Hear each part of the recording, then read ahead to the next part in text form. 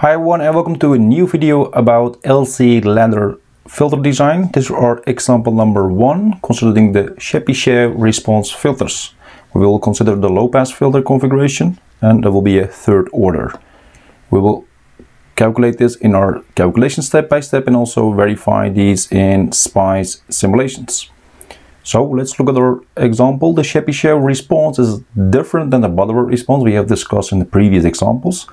You can create similar responses with the Chebyshev, where it has some ripple in the passband, and it will create then a design where we have a lower order filter. For example, you can go from a 6th order Butterworth response to maybe a 4th order Chebyshev response, and that is advantage if you want to use less components and also make your design less expensive. So let's see what we can do in this example. We'd like to design a Chebyshev response passive LC ladder low pass filter, and it must be again 50 ohm double terminated shunt input circuit. The specifications are shown here. This is the maximum passband ripple. It is 1 dB. That's also the ripple in the passband in this case for a Chebyshev. And we need to have a minimum stop band attenuation of 20 dB. The passband frequency must be 1 MHz and the stop band frequency is 2 MHz. And this is again this generalized filter circuit with the source and the load unity value of 1 ohm. So let's look at the solutions.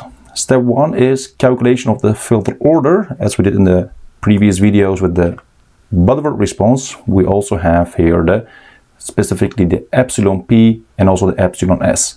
So the epsilon P is again related to A max, which is 1. So 10 to the power 1 over 10 minus 1 in the square root, you get 0.5088.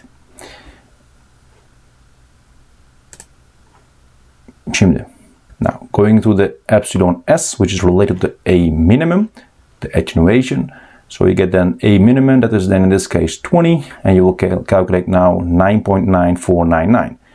This will be then taken together using the formula for the Chebyshev response low pass filter, which is different than the Butterworth. In this case we have arc cosine hyperbolicus, that is H, and that's different than the logarithmic. And then you can calculate now the filter order using this epsilon S and epsilon P we just calculated, and also the Fs and Fp given in the specifications. Now when you now substitute the values, you get here 2 mega and 1 megahertz, and also the values from the epsilons, you get now 2.7078, I must say 34. And thus we need integer values. That means we need a third order Chebyshev response filter.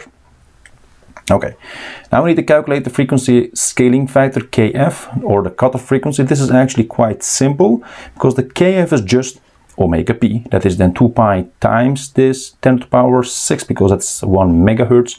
So this is just what it is for KF. So it's actually 2 pi times 10 to the power 6, which is actually the calculation, you just set it up.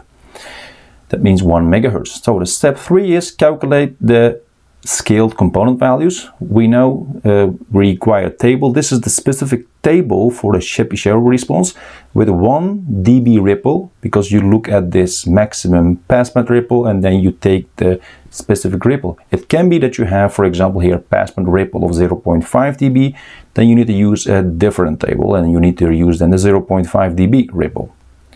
So we have now the specific table, and you also see here the 3rd order, 5th order and 7th order design. So we can now take this.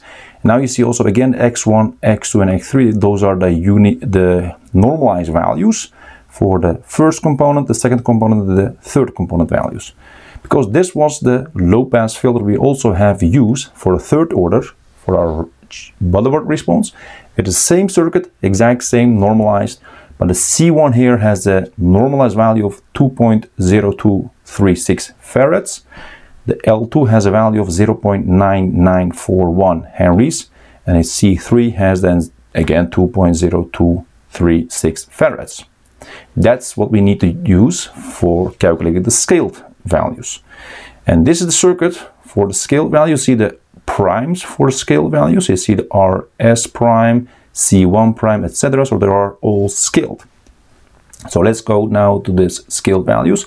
C1 is equal to C1 prime, I must say, is equal to C1, given here, over the Km and Kf. Now Km is 50 because we need to go from 1 ohm, RS and RL, to 50 ohms. So that means we need to use the magnitude scaling factor of 50.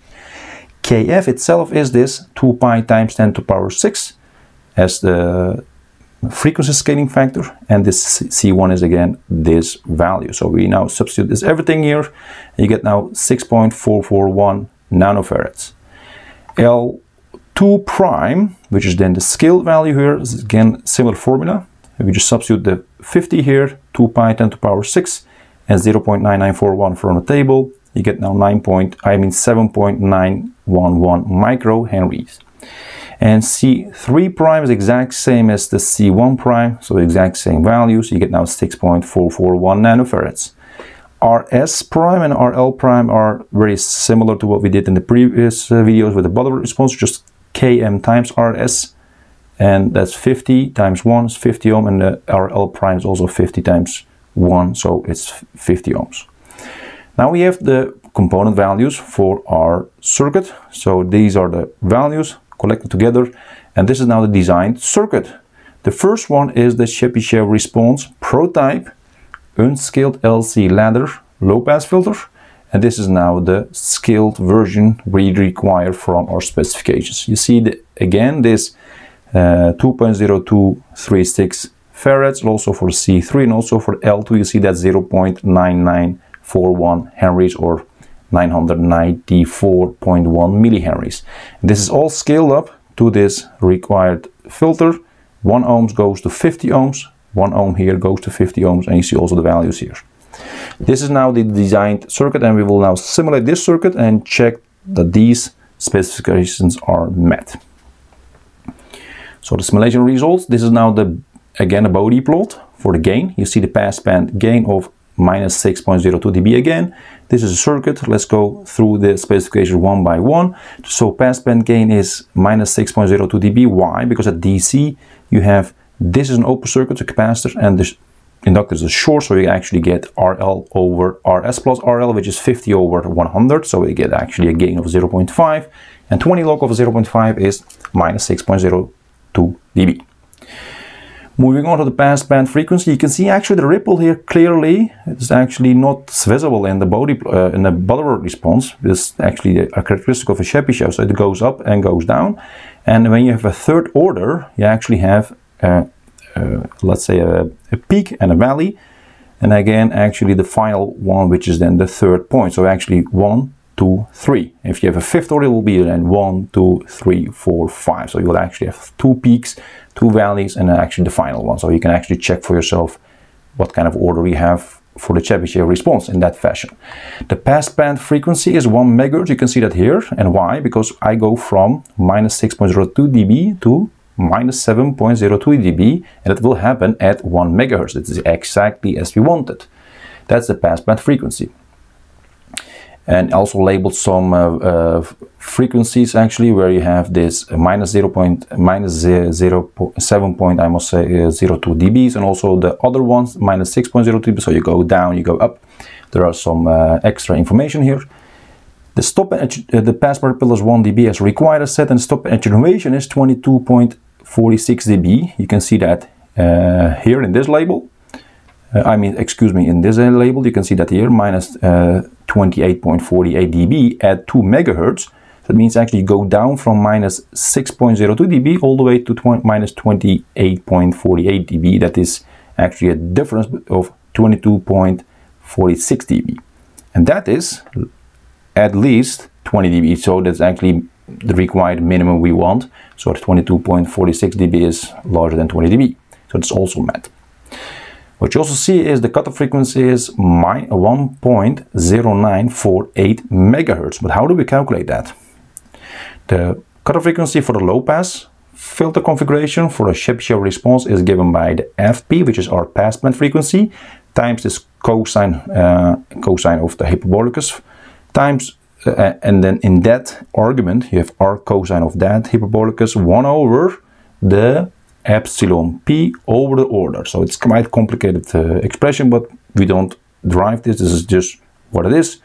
And then we just substitute values here because that we have an n of 3.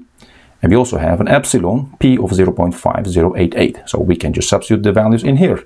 Everything is known because this is just 1 megahertz, 10 to the power 6. 1 over this 0.5088 and n was 3. And when you do the calculation here, you get actually exactly SC we wanted here. So the cutoff frequency is also verified from this formula. So that means everything is correct. So we passed, let's say, the checking from simulations. So the specifications are also met using this simulation results. Alright guys, this is our example number 1 about the Chebyshev response using the LC ladder configuration for this low pass filter circuit. If you have any questions, comments about this example, please let me know. I will try to answer them as soon as possible. See you next time in another video. Take care.